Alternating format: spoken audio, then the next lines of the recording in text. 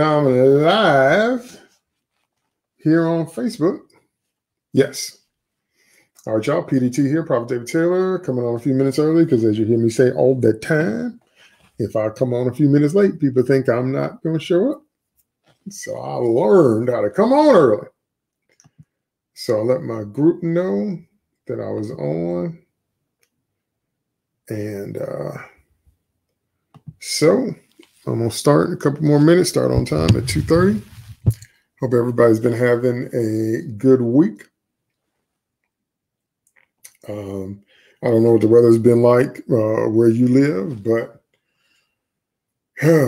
where I live, it's been raining and then really, really hot and then rainy and overcast and then really, really hot.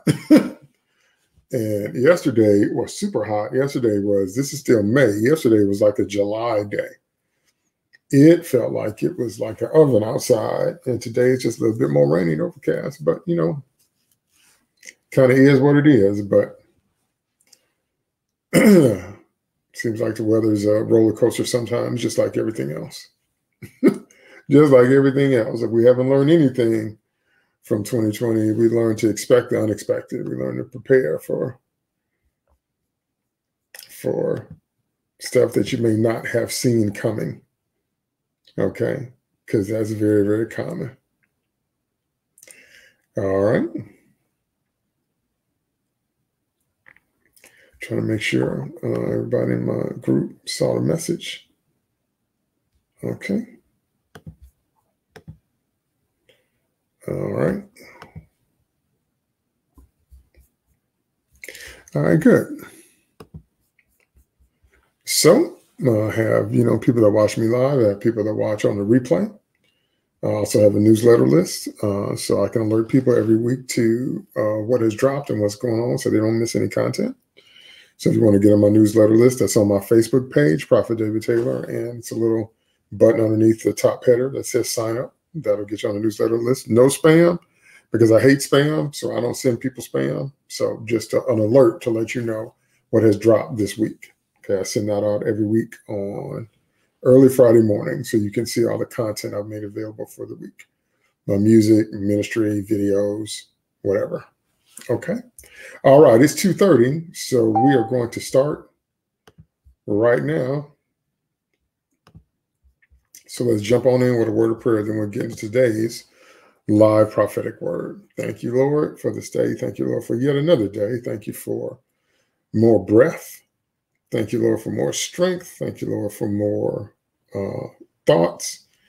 Thank you, Lord, for your hand of grace and mercy always staying on us and helping us, oh God. And thank you for your patience, and thank you for your understanding, and thank you for your kindness. And thank you for all that you've already done, and thank you for all that you continue to do. So, Lord, I must decrease so you can increase.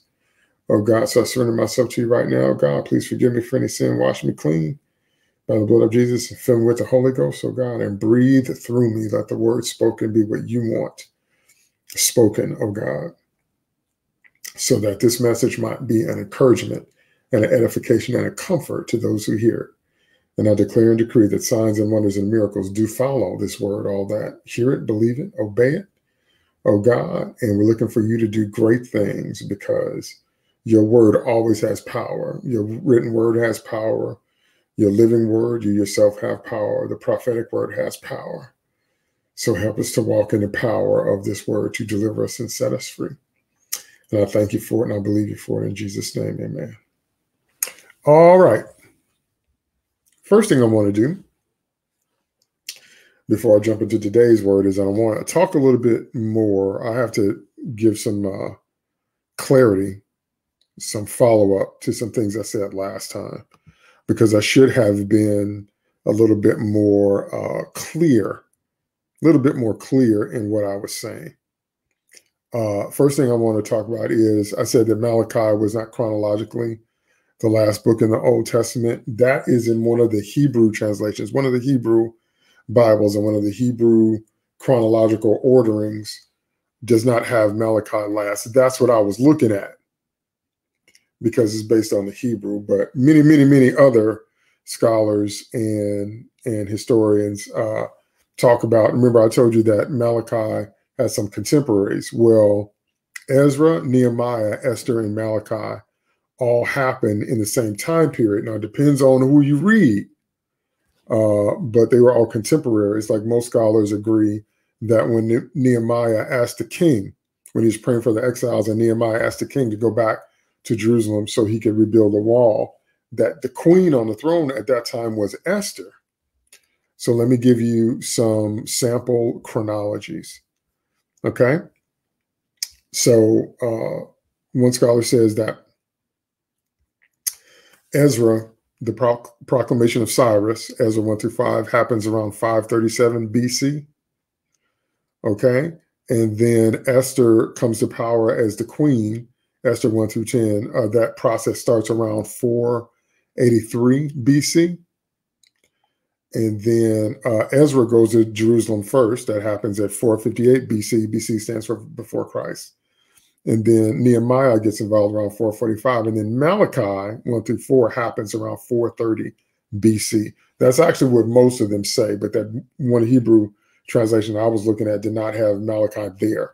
But in terms of the way most scholars reckon the Bible time frame, we're dealing with, a 70-year, 80-year period. Because like I said, the beginning, the proclamation of Cyrus, which is Ezra's time, the first 5 chapters of Ezra, they say happen around 537, and Malachi doesn't happen until about 430 BC. So that's, 93 years. So it's a little bit of a time span in there.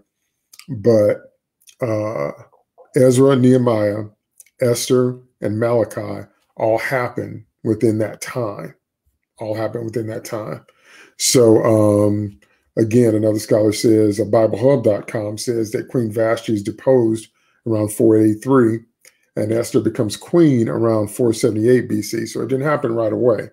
There's a few years in there, but around 478 BC is when Esther becomes queen. And Ezra goes to Jerusalem about 458 BC.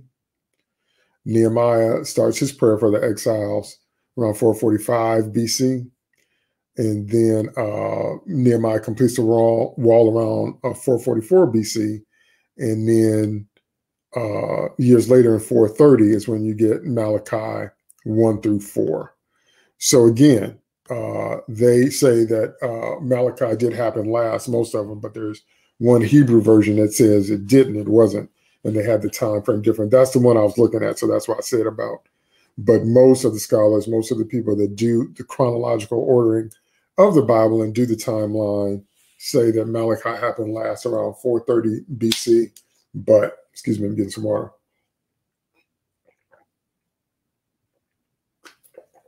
But Ezra, Nehemiah, Esther, and Malachi were all happening in the same frame.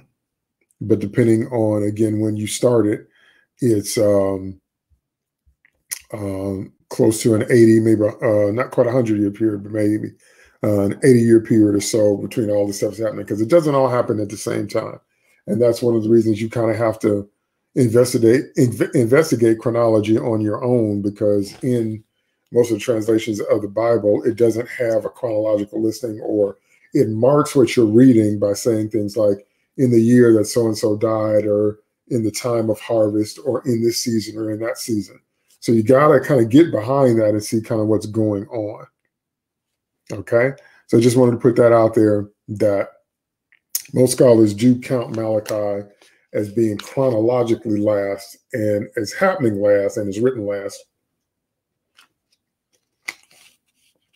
And I said it wasn't chronologically so because I was looking at one of the Hebrew versions that does not order it that way. But according to the timeline that most scholars agree upon, Malachi did indeed happen around 430 BC. And then all the other stuff I told you about, Ezra, Nehemiah, and Queen Esther, were happening before that. So I just want to put that out there because I didn't want incorrect information out there. I should have been more broad in what I was saying, because I just kind of threw it out. And I should have been more broad in what I'm saying now, that according to what I was looking at, but this is what the other sources say. Okay, so there's that. Number two, same thing about Mary and Elizabeth, because a lot of people say that Jesus and John the Baptist were first cousins. Well, for that to be true, then Mary and Elizabeth have to be sisters. But what the scripture says is, one translation says thy cousin. The Greek word there is better translated relative or kindred. So, people have been saying, and some scholars say for a long time, that Jesus and John the Baptist were first cousins, but they were related, but perhaps they were second cousins, because the original word doesn't get as specific to say. It just says relative in most translations, but in I believe it's King James, it says that Mary and Elizabeth were cousins, and then a lot of other translations say they were relatives or close kin. And then some people say they were sisters, which is how the only way you can get Jesus and John the Baptist being first cousins is if Mary and Elizabeth were sisters. But again, the most common translation is relative or kindred, and then it doesn't say what level of cousin. When it does use the English word cousin, it doesn't say first, second, third, or fourth. It just says relative or kindred. But some people have extrapolated that all the way out to being sisters, and then some keep it with cousins. So the best we can say for sure is that Jesus and John the Baptist were related on some level. But it says that Mary and Elizabeth were kindred or related or kin. And then a lot of people take it from there in English and say cousin, and some just say relative. As I looked at most of the available translations, they actually say relative, because that's probably closer to what the original word means. It's related, kin in some kind of way. So just want to put it out there too, because I should have said that as well too, because once again, I just threw it out. I should have done what I'm doing now. I should have done just a little bit broader exegesis to let you know where I was getting that information from, because the last thing in the world I want to do is be putting out wrong information. So I just wanted to make those corrections / additions and, give a broader context for what I was saying while I was saying what I was saying, and what the, most scholars actually say, and what the original words actually say, because Hebrew, Greek, and Aramaic are broader than English. And so when you read the Bible in English, you're reading a translation of what was originally said. And so sometimes people just go different ways. It depends on who you're reading, because there are many, many broad meanings. So, but you kind of have to take the time to put all that out there, understand all that. And so that's why I just wanted to be sure I put that out there to give a broader view. So it doesn't sound like I'm just throwing stuff out without context, or you didn't understand where I was getting stuff from. Okay. All right. So that's that. That's for last time. Today's live prophetic word is get your head straight. What? I said today's live prophetic word is get your head straight. So we're going to look at Romans 12:2. Romans 12:2. Very familiar scripture. Okay. Scripture that is talked about often. But today, hopefully, we're going to get some more insight and some different insights, some stuff we haven't heard before from the Holy Ghost too. That's why a live prophetic word on a regular basis is so important. That's why you hear me keep saying it all the time. What is God saying now? Because God is a person. He's not a set of rules. That's how people get caught up in traditions of men, and that's how people experience certain things, and then they build a whole denomination. They build a shrine around an experience instead of worshiping God by understanding that he's a person. Because it's so easy to worship something that God did instead of worshiping him, which is what a lot of people do. That's why a lot of people have what I call brand loyalty Christianity. And what that means is that they are brand loyal to their brand of Christianity because of what they experienced. That's not wrong or bad, because no one can tell you what you did or did not experience. But what you know is not all there is to know, because God is a person and he is unlimited, and his word will be unfolding for all of eternity. That's not something any human can understand or comprehend or capture. Okay? All right, so Romans 12:2. And today's live prophetic word is get your head straight. Again, very familiar scripture. I'm going to start with the New Living Translation. Don't copy the behavior and customs of this world, but let God transform you into a new person by changing the way you think. Then you will learn to know God's will for you, which is good and pleasing and perfect. Wow. English Standard Version. Do not be conformed to this world, but be transformed by the renewal of your mind, that by testing you may discern what is the will of God, what is good and acceptable and perfect. Wow. Berean Study Bible. Do not be conformed to this world, but be transformed by the renewing of your mind. Then you will be able to test and approve what is the good, pleasing, and perfect will of God. Wow. Each one of those translations just blows me away because they're so action-packed. So let's start from the top. When it says, do not be conformed, okay, to that phrase coming out of the Greek, means to fashion alike or to conform to the same pattern. So when it says do not be conformed, it means do not fashion something alike or conform it, fashion and create it along the same pattern. And we're going to talk about that pattern in a minute. But the first point I want to make here is that this is one of our basic struggles as human beings. As human beings, we have this great tendency to look at other people and or look at other situations and then judge ourselves by that other person, by those other people, and by those other situations. I stopped by to tell you that nobody does that except people. Nothing in nature does that. Nothing in nature does that. Oranges, you ain't never seen an orange tree holding its head down, talking about, I guess I don't want to grow anymore. I guess I'm not the most popular fruit because everybody don't like oranges. Some people like apples. You never heard no orange tree saying nothing like that.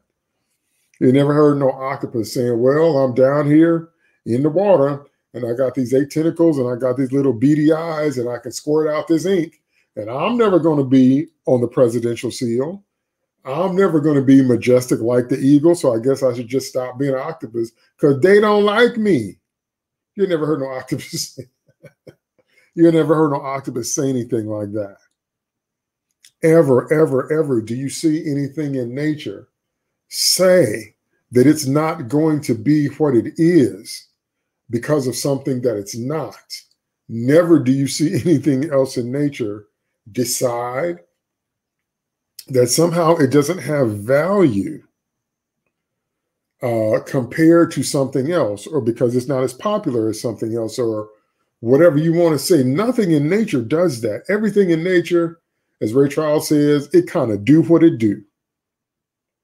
Everything in nature. We had that song way, way back, throwback song called Trees. Trees don't want to be mountains. They just praise the Lord. Mountains don't want to be valleys. They just praise the Lord. The sun, the moon, the stars are happy in their heavenly place. That's a throwback song, gospel song. But nothing God created does that except for some reason humans, and it has to come from sin. It has to be a part of the fall. But still, even though all of nature was still affected by sin, all of nature still don't do that. Still does not do that. You don't see the gorillas getting mad at God saying, how come we're not the mountain lion?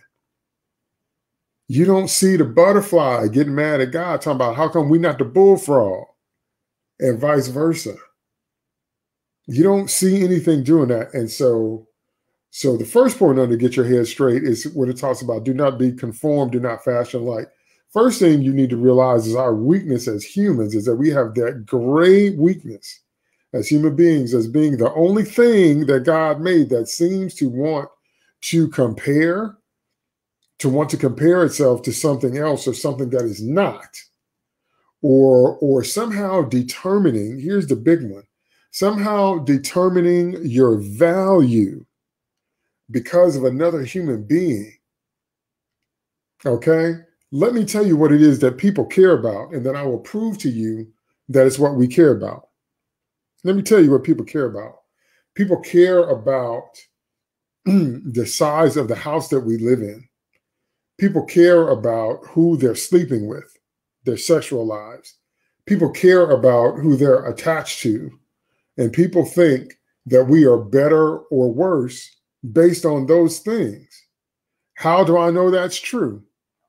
Because when you try to minister to someone about Jesus and they say they don't need the Lord, why do they say that they don't need the Lord? They say, look at my kids, look at my house, look at my spouse, I'm just fine. Let me say that one more time. Whenever you're trying to minister to someone that tells you that they don't need the Lord, there's a great tendency for them to say, look at my kids. I got beautiful children. Kids all right. They say, look at my house. Because what we think is the bigger the house I live in, the more all right I am. And what we tend to think is third thing is look at my spouse. Because what we believe is that if you're sleeping with somebody attractive, if you're married to somebody attractive, that somehow that makes you better, you're doing better, whatever. And everybody you know, if they could hook up with their favorite celebrity, they'd be walking around bragging, they'd be walking around doing a whole bunch of stuff if you got a chance to lay with your celebrity crush. Now, of course, as Christians, we shouldn't be doing that, but I'm keeping it real, talking about how we behave as people. If you got a chance to lay with somebody that you thought was famous or important or just extraordinarily attractive, you think that makes you a better person because of who you're sleeping with. And you most certainly would throw that in other people's faces, and you would strut around about, hey, look at me. You know, I'm going out with whoever. I'm going out with a supermodel. I'm dating a celebrity, whatever. That is exactly how we think. Don't even try to front like we don't think like that. Yes, we do. Yes, we do. We defend ourselves based on, look at my kids. Because if my kids are attractive, or even if they're just all right, or even if I just have them, we think that makes us better than people that don't have children. Is that look at my kids, look at my house, because I know for sure people judge their worth and their value by what their houses are appraised at. So they said, look at my house. And you definitely, if you live in a big house, definitely think you or some people do think they're better than people that don't. There's a tendency to think that, because I know everybody that has a big house doesn't have the big head, but a lot of people do. But there is definitely a tendency on that third one, is that if your husband is tall and hot, or if your wife is beautiful and all that, definitely think you're a cut above, definitely think you're doing better in life because of who you're sleeping with. Because if we have a chance to sleep with somebody attractive, we think that makes us better than our fellow man. You can't tell me we don't think that way. Yes, we do. You can't tell me we don't think that way. Yes, we do. We say, look at my children, look at my house, look at my spouse, I'm just fine. Yes, we do. Yes, we do. Okay. And so there's that great tendency on the part of people to define ourselves that way and to defend ourselves that way. And I stopped by to tell you that doesn't determine our worth or our value before God, the judge, the one who judges our lives. Just because you live in a big house, David was the king, and what he did was wrong in the eyes of God. So God judged him. I want you to notice that the castle didn't have nothing to do with what David did with Bathsheba. Did you notice that when David slept with another man's wife and then got her pregnant, and then try to get that man to sleep with Bathsheba, try to get Uriah to sleep with Bathsheba, to pass the baby off as his. Uriah wouldn't do it, so then King David had him and all his regimen killed, because David didn't want to have him killed directly, because then it would have been obvious it was an assassination. So David had his regiment go up against in a warfare engagement, and then have either the shield carriers or whoever back away from them, so the arrows being shot from the people on the enemy wall could hit them, because David didn't just take Uriah out. He took all of them men out in an effort to get to Uriah. Okay? I want you to notice that when God judged him for that, God did not mention the palace. God did not mention the fact that King David lived in a palace. That didn't have nothing to do with what he did. That's what I'm trying to get you to understand. That is something that as people, we believe deeply. We believe it deeply. But when God judged King David for what he did, he didn't mention his living space. Okay? When Samson was fooling around with Delilah, Samson had a covenant with God before he was born, and Samson was a Nazirite. Remember, I talked about that a little bit last time too. Nazirites weren't supposed to shave their heads. Nazirites weren't supposed to drink wine or strong drink. That means wine or whiskey, wine or liquor, because there's more ways to get lit than wine. There's whiskey and hard alcohol, a whole bunch of stuff, hard drinks. They weren't supposed to drink anything like that, nor have their head shaved. And there's a few more stipulations on Nazirites too, depending on which group you're talking about. But the point I'm trying to make is that it was a mark of consecration to God to have the hair not cut and for there to be no wine or strong drink. And another one was they weren't supposed to touch dead things. Anything that was dead or expired, Nazirites weren't supposed to deal with that at all. So that was a sign of consecration. And so when Delilah pressed Samson, she pressed him and pressed him and pressed him and pressed him until he finally told her the strength of the secret of his great strength. And he told her about his covenant with God, and that as long as I don't shave my head, my covenant with God is intact. And so then Delilah shaved his hair and then said, the Philistines be upon you. And Samson got up and thought he was just going to shake himself and his strength is going to come back. And then his Holy Ghost strength did not come upon him because he broke his covenant. He got out of contract with God. And so he ended up being captured by his enemies, and then they blinded him and put his eyes out. So the point I'm making in bringing that up is that when the judgment of God happened, when the anointing and presence of God lifted off of Samson, it had everything to do with Samson breaking his covenant and nothing to do with how attractive Delilah was or was not. Did you notice that when Samson went through all that the Lord didn't mention how attractive Delilah was or was not? Because that didn't have nothing to do with it. That's what we think, that if we're having sex with somebody really, really pretty, or if we're having sex with somebody really, really famous, that means that the wages of sin ain't going to be death, or that means that we're better than other people. And that means a whole bunch of stuff that only we as humans think. But God ain't never said that. Only we as humans think. But God never said that. God never mentioned when the Lord withdrew from Samson. God never mentioned how attractive Delilah was or was not, because that didn't have nothing to do with it. So the reason I'm belaboring this point is to help you understand that when the Bible talks about in Romans 12:2, let me put that on the screen because that's what I'm talking out of. When the Bible talks about don't be conformed, conform means to fashion alike. So I'm pointing out some of the ways that we think as humans to let you see that what God is saying don't have nothing to do with what we think is important. And let me move on to the next phrase. Do not be conformed to this world.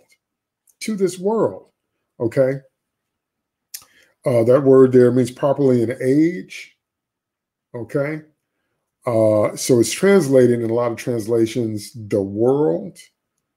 New Living Translation says the customs of this world, the customs of this age. What that is talking about is when Paul said it, he could be talking about the contemporary wisdom of his time. He could be talking about the customs and the standards and the values and the mores of his day, the day in which he wrote Romans. It's normally most often translated the customs of this world, meaning the worldly way of thinking, the way that people that don't know God do things. Because when the Bible talks about the kingdom of the world, it's not talking about the earth. It's not talking about the grass and the trees and the rocks and the dirt and the animals. It's not talking about the earth. It's talking about Satan's kingdom, also known in the Bible as Babylon, meaning the way the devil does things and the things that the devil sets up. So it's talking about not to be conforming your thinking, fashioning your thinking like people that don't know God, like people that follow the dictates of the world. It also can mean, like I said, like whatever the standards, whatever the norm is for your day and age, do not be conformed to this age. So in other words, if you notice, once again, I have to point out our behavior as people. I want you to notice something. If you're over the age of 20, if you are over the age of 20, you have already lived long enough to see the standards and values of people change dozens of times, change constantly. Think about it. One of the best indicators is slang. People use slang all the time. And what people hate is when you use slang that's out of date. Oh, that's just the worst thing ever. And oh, you're just so uncool and you're just so old and you're just, whatever. So if you use the wrong slang, people just lose their minds. We've been saying something for a long time that something was fire, or that's dope, or that's heat, or sometimes we say that's cold, or whatever kind of slang we're using at the time. But if you use the wrong slang, Lord, how many people just lose their minds because that's what people think is important, because it's so important to be cool and use the right slang, and you're just so old and blah, blah, blah, blah, blah, because that's really important to people, okay? That's not important to God, right? Whatever generation of slang you use, that's not really a thing. You know that, right? Because truth don't change, okay? Values, mores, customs, worldly wisdom, wisdom of the age, that changes. Truth don't change. Truth is immutable. Truth don't have nothing to do with how old you are. Truth don't have nothing to do with your opinion of it. Okay? That's why God is a rock, because he doesn't change. It doesn't matter how people are dressing. It doesn't matter what kind of slang people are using. It doesn't matter what people consider to be normal relationships, or whatever type of sexual relationships we're defining, or however we're defining family. None of that matters to what God says, because God does not change.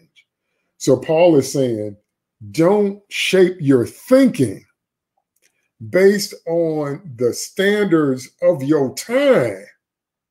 That can also mean don't shape your thinking based on the age of man, or like how we do things, or the worldly age, or the time in which we live, or what's going on around you. That's what it means. Don't be conformed to this world, because in Greek it means closer to age or time. So Paul is saying, don't let your thinking be shaped by that. Why? I just told you why. Because it changes every 5 minutes. You won't ever be able to build anything if you're always chasing trends. What is one of the biggest things people got going on in their lives right now? Social media. And I told you just a few minutes ago, people think they're better than other people because they have a lot of followers. Just because you have a lot of people that follow you on social media, that's not a good or a bad thing, but that does not make you a better or worse person. It just means you have a lot of people that engage with you or follow you on social media. If you do something that's not right in the eyes of God, your judgment is going to be based on what you did, not how many people follow you. The impact is going to impact all the people that follow you, but that doesn't make what you did right or wrong just because you got a lot of followers. And many times, once again, we defend ourselves by saying, look at my social media. Look at how many people listen to me or follow me or do whatever. And if you have a whole lot of followers, if you embezzle some money, That doesn't change the fact that you embezzle some money just because you have a lot of followers. You understand what I'm saying? Embezzling is wrong. It's not less wrong because you're popular. That's the way we think as people. So Paul is saying, don't let your thinking be fashioned according to the standards of man, the standards of the time you live in, the age of man, the kingdom of the devil. What the devil cares about is lust of the eyes, lust of the flesh, and the pride of life. Paul is saying, don't let your thinking be fashioned by that. Today's live prophetic word is you got to get your head straight. So since the Bible told us about the don't, then what is the do? If the scripture tells me don't do this, then naturally I want to know, well, then what should I do? So the Bible says, do not be conformed to this world, but be transformed by the renewing of your mind. That phrase, be transformed, means to transform, transfigure. Okay, it's where we get the word metamorpho from, metamorphosis, to transform, coming out of the Greek. From two different words, meta and morpho, but we get metamorphosis from those words. So it means to transform, to change the form of a thing from one shape, one form, or configuration to another, to transform from something to something else. So the Bible says that we're supposed to take our thinking and transform it from the worldly thinking, from the thinking of the age, from the thinking of everything going on around us, but transform it by the renewing, a renewal or change of heart and life. It also can mean renovation of your mind, which means the intellect, by implication, thinking. Now, I want to look at that word renewing, because this is something that we get hung up on. This hangs up believers and unbelievers, both saints and sinners get hung up on this, which is why you have to read what the Bible actually says. The Bible says there's a renewal or a change of heart and life.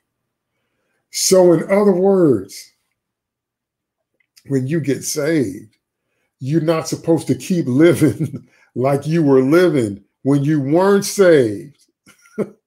Let me say that one more time. Because one of the biggest problems that both believers and unbelievers have with American Christianity is that a lot of it is profession. You profess to be a Christian, but so much of it is not lived out. So in other words, we say all this Christian-y sounding stuff. We say all this stuff, but then we're not actually living what we're saying. And that causes problems.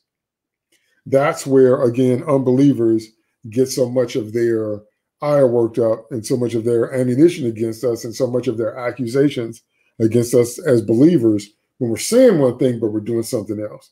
See, that's not what the Bible is saying. See, that's not actual Christianity, where I'm saying all this, oh, praise the Lord, hallelujah, I'm doing all this stuff, but then I'm living like I was back before I was saved, or I'm doing something like that. That's not what the Bible's talking about. The Bible says you're transformed by a change of heart and life, a renovation. So in other words, because I can honestly say that I am not the same person now as I was when I first got saved, that I'm not the same now as I was even 2 years ago.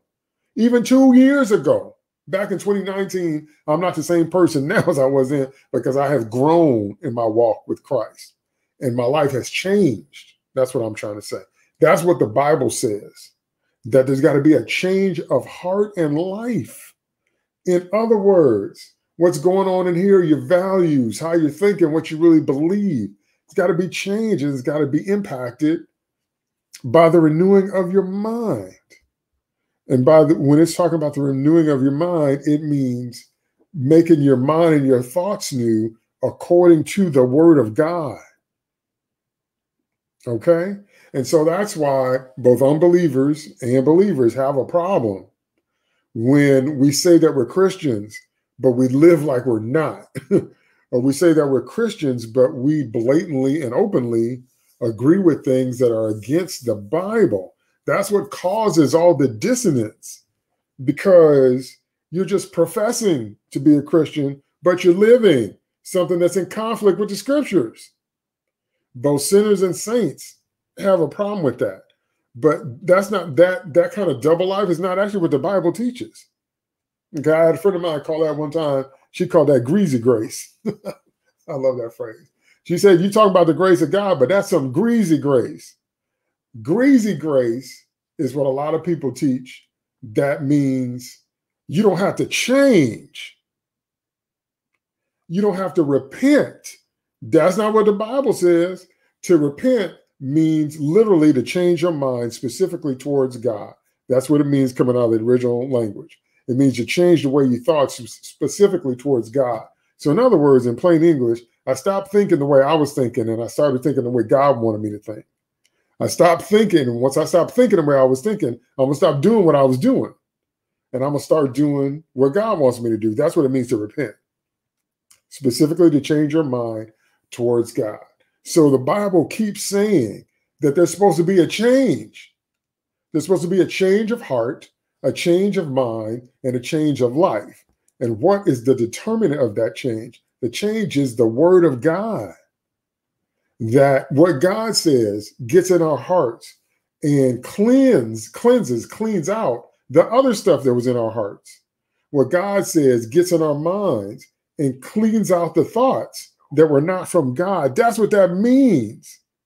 That we don't keep living like we were living before we knew the Lord. That's where people get confused and angry and say that Christians are hypocrites and phonies and all this different kind of stuff, because there's no change. But the Bible says there's supposed to be a change. And then the Bible says in the Berean Study Bible version, I'm still in Romans 12:2, then you will be able to test and approve what is the good, pleasing, and perfect will of God. English Standard Version, that by testing, you may discern what is the will of God, what is good and acceptable and perfect. New Living Translation, then you will learn to know God's will for you, which is good and pleasing and perfect. Now, wait just a minute. This is why you have to actually read the scriptures, and this is why you have to get behind the English. The Bible just told you that knowing God's will for you is something you have to test, discern, and learn. That means you don't automatically know.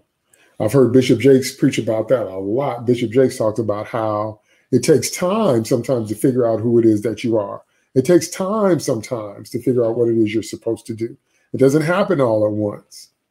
Okay, it took Moses 80 years for him to accept his destiny, that he was the deliverer. He's 80 years old when he finally, and that's because God got in his face with a burning bush and took away all his excuses, because Moses still didn't want to do it. Okay, but the point I'm trying to make there is that the Bible just told you, you have to test God's will. You have to learn to know God's will. You have to discern what God's will is. All that means, all the Bible just told you, that is not automatic, and it's not automatic, and it doesn't happen just because you get saved. You have to do something.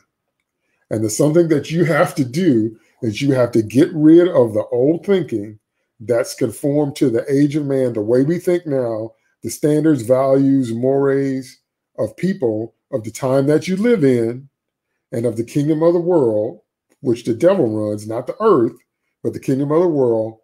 You have to not let yourself be shaped according to that kind of thought, but you have to let yourself be transformed, metamorphosized. That has to do with like a worm, a caterpillar going into chrysalis and coming out a butterfly. So at the beginning, it's the segmented crawling thing. Then it goes into the chrysalis and it comes out the butterfly, the beautiful flying thing. It transformed. It had a metamorphosis. It went from something to something. That's what the Bible is saying has to happen in our lives. So for those of you that are struggling to try to grow as Christians, stop feeling guilty and stop letting people tell you that you're not saved because you're struggling.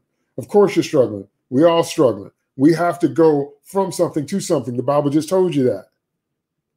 You might be in the chrysalis. You might be in the thing where you were something else, but then you go through something and it's having this effect on you. And when you come out, you're going to be much more beautiful. You're going to have wings. You're going to be something that you weren't before. But that's a process and it takes some time.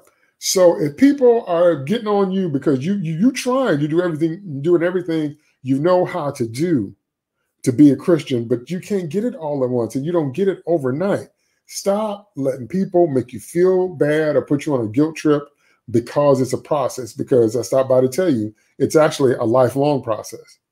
Every day you walk with God, there's literally something new. That's the beauty about having an actual relationship with God. Because you've been praying the Lord, what we call the Lord's Prayer since you were 10 years old. Our Father which art in heaven, hallowed be thy name, reverence to thy name, thy kingdom come, thy will be done on earth as it is in heaven. Here it is. Give us this day our daily bread. What the Lord just tell you? The Lord just told you that God got to feed you every day. Every day is something new with God. That's the truth. If you have a relationship with God, you know God is ever fresh. God is fresh and new every day. That's why people that don't talk to God, but like 3 times a year, only know up to a certain level because they haven't spent enough time with him to get to know him. And that's what the Bible's talking about. Because the Bible says you got to change the way you think. You got to make your thoughts new, but you got to have a change of heart and a change of life. In other words, I'm not just not running around talking about, oh, I'm so saved, I'm so saved. I'm laughing because there's so many people that do that. Oh, I'm so saved, I'm so saved. I'm more saved than you because people love that. Remember, I started off the message by telling you that we as humans are the only thing in creation. If you're dealing with a tree that's a little shrub, it's close to the ground. Well, the tall, mighty, redwood or the tall, mighty tree, the pine tree, don't look down as knowing at the shrub talking about, I'm taller than you. Don't nothing God made do that but people. Because people love to talk about how they're more saved than other people. That's always amazed me. From the time I was a child to this day, it has amazed me how people always talking about how they are more saved than somebody else.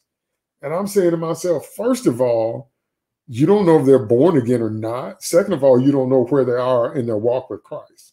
Third of all, you can't compare your struggles to their struggles. You don't know their struggles. You just know yours. But people are always talking about how they just, this one ain't saved and that one ain't saved. And if they was really saved and blah, blah, blah, blah. And I'm like, we need to say what the Bible says instead of what we think. But anyway, the point I'm trying to make here is that the Bible told you got to have a change of thought. You have to have a change of heart and you have to have a change of life. And that is how people go to church for 20 years and stay the same. They heard the word, but they never let the word change them. Have you ever wondered about that? It's because you have to agree with it. That's why you hear me say, when I say my opening prayer, that's why you hear me say all the time that signs and wonders and miracles will follow those that hear it and believe it and receive it. See, you have to apply your faith. You have to open your mind. Remember, we read Revelation, I believe it's Revelation 3:20, where the Lord says, behold, I stand at the door and knock. You have to open your heart to God's word because he's not going to force his way in. That's what I think has been missing in a lot of teaching, is that you can go to church for 20 years. You can be one of them faithful church members. You can be there before the church door opened. You can be one of them online because we're online now. You can be one of them online members to where before the service even come on, you waiting in the waiting room. Because it says on YouTube where it says, 10 waiting, like this is going to go live at 10 o'clock or 11 o'clock. And you in the waiting room because you can't wait to hear popular preacher. You can't wait to hear mega church pastor. You can't wait to hear famous person. You can't wait. You can't wait to hear him. Okay. That is not going to do you any good. Hearing the word of God, if you don't open your heart, open your mind, and change your life according to that word. Let me say that one more time. All of that, hearing the word, is not going to do you any good if you don't open your heart, open your mind, and change your life according to that word. That's how you know people. If you grew up in church or you've been in church for any length of time, that's how you know people that have been the same since you met them. Then people have been the same for 2, 5, 7, 10, 12, 15, 20, 25, 30 years and ain't changed that much. Why? Because just being exposed to the word of God is just God's part of the process. God is the one that sends his word through his anointed channels, through his anointed vessels, through the Spirit of God, helping you understand the Bible, through apostles, prophets, evangelists, pastors, teachers, bishops, deacons, elders, through missionaries, through those people. We're vessels. He's the word. He's the source of all truth, and he's the source of all power. He sends it through a vessel, but that's just God's part of the equation. Your part of the equation is to receive that word into your mind and your heart and your life and let it change the way you think. Let it change what you believe. Let it change the way you live.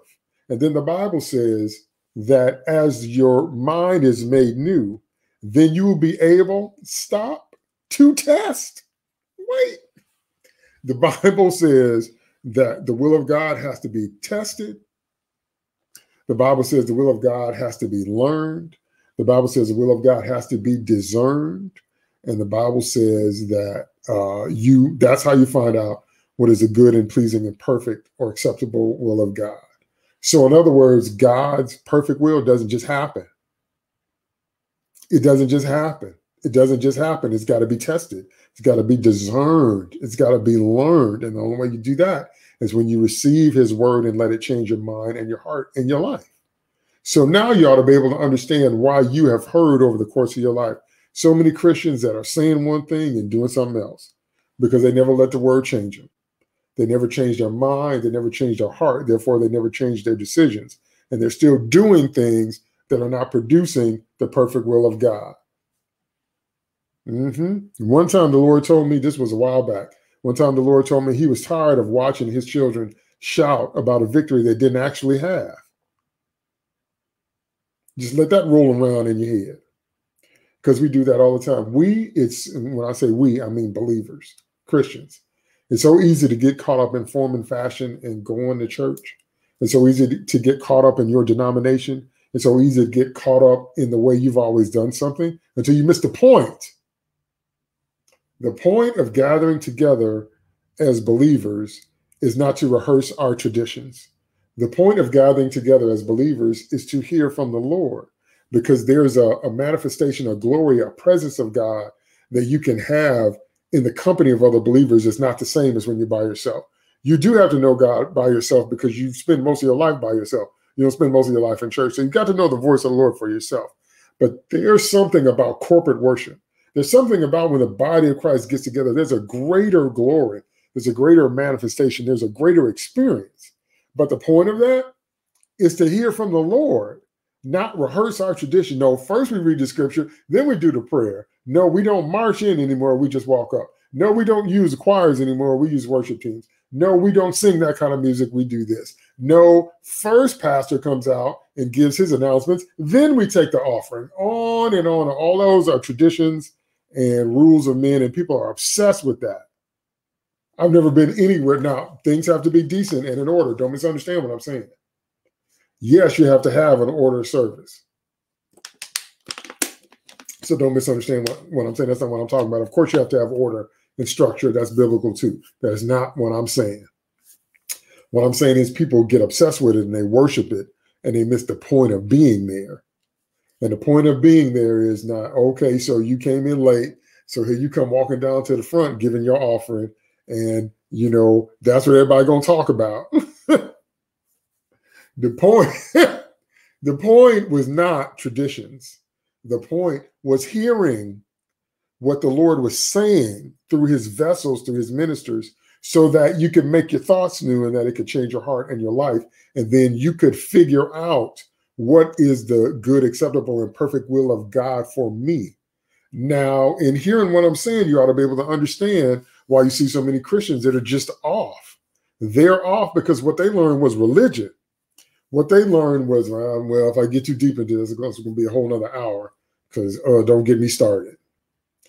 What they learned was this dichotomy. And in America, that comes from a very specific place. That's why I don't want to get caught up, because that'll be a whole nother hour or two if I go off on that, down that rabbit hole.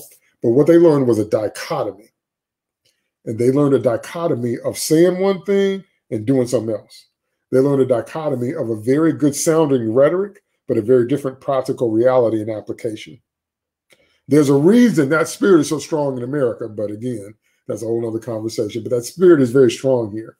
So that's why you have so many people, particularly in Western culture, that's saying one thing, but doing something else and still calling themselves Christians and still saying that living that way is okay. Okay. There's a very specific place that comes from, but I'm not talking about that right now. I'm talking about the fact that it exists.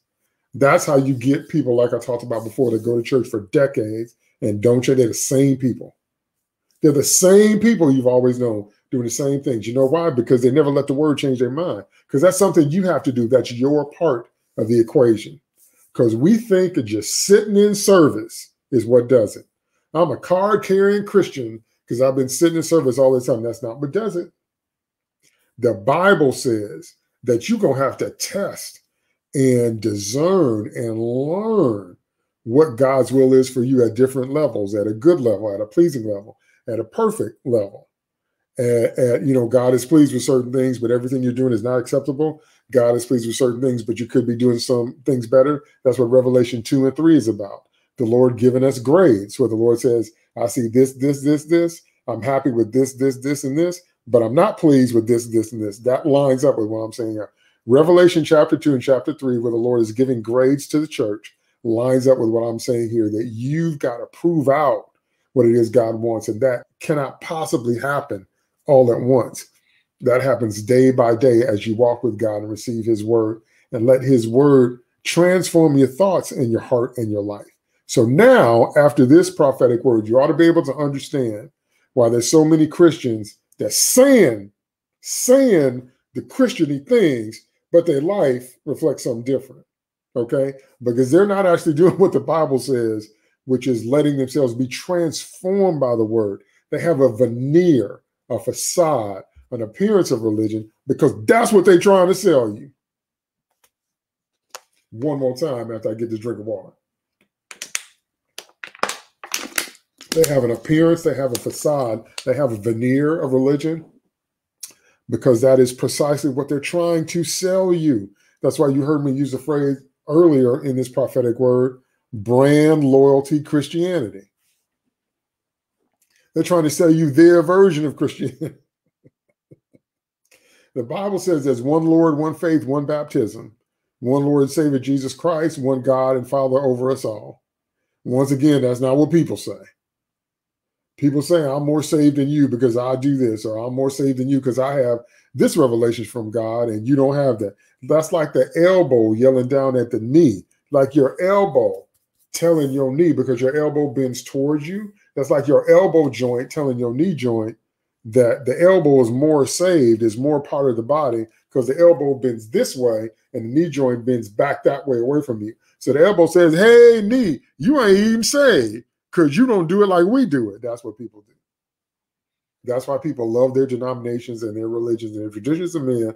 And that's why I told you last time, that's why God in 2020 tore all that down. Why you think that happened? Why you think church just went away? Because all them traditions of men, all that religion, all that stuff we're using to define ourselves don't have nothing to do with what the scripture said. I just showed you what the scripture said, that as we receive the word of God without a change of heart and mind and life, we can't even discern what the will of God is. And that's why so many Christians are out of the will of God.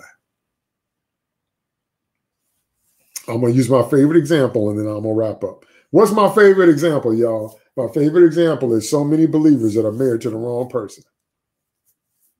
Do you know why they're married to the wrong person? Because a spouse has to be spiritually discerned. That's why. You can't look at someone and tell whether or not you should marry them.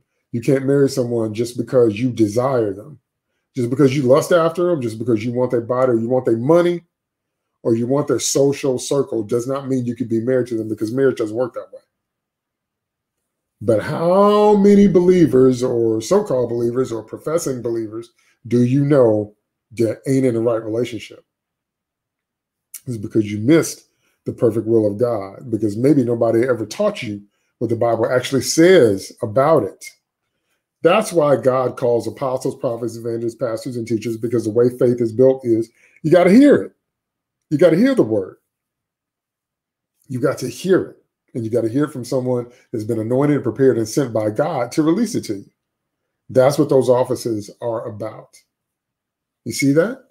And so that's what I mean when I say that's why so many of us aren't living in the victory that we could be living in, because we haven't changed this and we haven't changed this. We cannot therefore change our lives, because this got to change and this got to change. You've got to let the word cut out of you everything that's not from God and plant in you everything that God wants in there. Do you understand? All right. That's my time for today. That's the weekly live prophetic word that we got to get our heads straight. And put that back up on the screen. We got to get our heads straight. We got to get our heads straight. We got to get our heads straight. We got to get our heads straight. We got to get our heads straight. So thank you to all those of you that watch me live. Thank you to all those of you that are watching on the replay. If you want to bless my ministry financially, because some people have asked me that, you can just send it through Zelle. I'll just give you my email. Just send it straight. That just deposit it straight in the account. No fees or anything like that. So I'll put that in the chat. Thank you to all of those of you that want to bless me financially. So I will be back. Let me see, next week. Now, next weekend is actually Memorial Day weekend. So I'm going to ask the Lord if there's going to be a word there, because sometimes on holidays, sometimes the Holy Ghost, says we should holiday.